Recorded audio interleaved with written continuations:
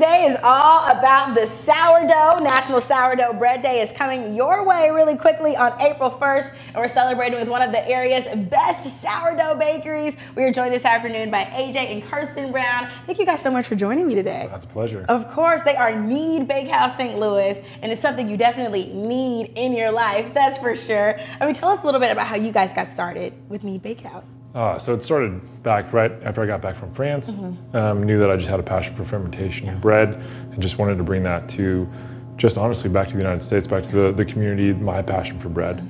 And so I started a sourdough starter 12 years ago. Is this it from 12 years ago? This is from 12 years ago. We've continued that process. And I think the thing that that people need to know about sourdough is that it's not just a style of bread. It's not just a flavor of bread. It is the only way that bread has ever been made for thousands of years. Wow. And so every yeast that you get in the store, all of those things originated from sourdough. And so a sourdough starter itself comes from the grain, which is these wheat berries, and the yeast and the bacteria grow on the outside of this. And so when you mix it and you turn it into flour and you add water to it, then you're going to be able to create a sourdough starter. And so there's bacteria and yeast in your sourdough starter. And so if you're having bread at a store, or if you're making bread at home with a yeast packet, you're only getting one component of the bread, which is the yeast, and not the bacteria. Oh yeah, we want the good bacteria for our gut, right? And the crazy thing about it is the culture in the sourdough starter, it's 1 to 100 yeast to bacteria. So that means you're losing about 99% of the actual flavor and digestive power of all the breads. And so that's why sourdough has just become such a staple for people who want to eat healthy and want to eat well for themselves and feast.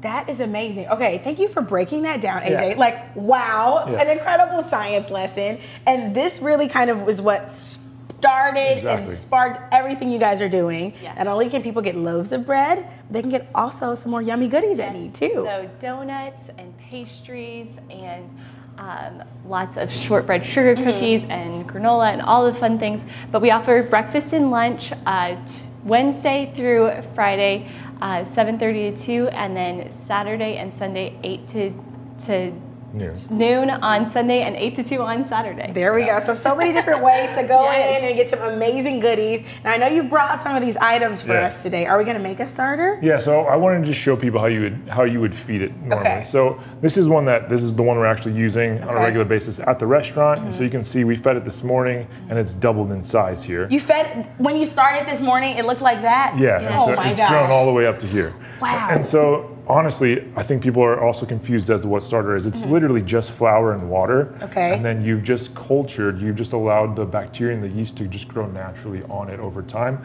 And so what we've done here is now we have this starter here. And so we have our starter that's only about 10% of what we're going to weigh. So if you're ever using bread or making bread at home, a scale is always optimal. And so from here, we're going to add 10 grams of starter that you get, and then 100 grams of water. And you just mix that together until it just comes together. This is so cool. And then after that, honestly, it's the same ratio of flour. And so 100 grams of flour. So this is 100 grams of flour, already measured out. So 10 grams of starter, 100 grams of water, and 100 grams of flour. And you'll see that in 3 hours or 4 hours, it'll double in size just like this one will. Oh my gosh. Okay, St. Louis, this was your science lesson for the day. How to make a sourdough starter. And guess what? If you want to learn more about how to make your own starter, maybe even go ahead and grab some of the things you need for a starter, or if you just want to enjoy some amazing, amazing goodies from Knead Bakehouse, you absolutely can. We'll make sure that you have access to all of their details. It's right there on your screen, kneadbakehouse.com, and they have a free sourdough starter with your purchase April 3rd, 4th, 5th, 6th, and 7th, that entire week. So you can go in, enjoy some goodies, get a free starter, and start your own at home. Thank you guys so much for making this. I can't wait to watch this grow.